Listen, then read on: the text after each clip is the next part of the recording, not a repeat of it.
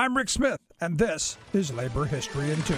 On this day in labor history, the year was 1910. That was the day streetcar workers in Philadelphia walked off the job just as garment workers were ending their victorious strike. The walkout soon turned into a general strike. The Amalgamated Association of Street and Electrical Railway Employees Local 477 had been trying to negotiate fewer hours, higher wages, and union recognition for almost a year. Philadelphia Rapid Transit broke off negotiations in mid-February, fired 173 union members, and imported Scab replacements from New York City. The Amalgamated Association of Street and Electric Railway Employees called workers out. Strikers pulled apart buildings under construction and used the materials to block tracks and build strike shelters. Many trolley cars were badly damaged when the Philadelphia Rapid Transit attempted to resume service. Scab drivers fared as badly as the trains they attempted to run. The mayor called for citizens to serve police duty after strikers loaded dynamite onto tracks in Germantown.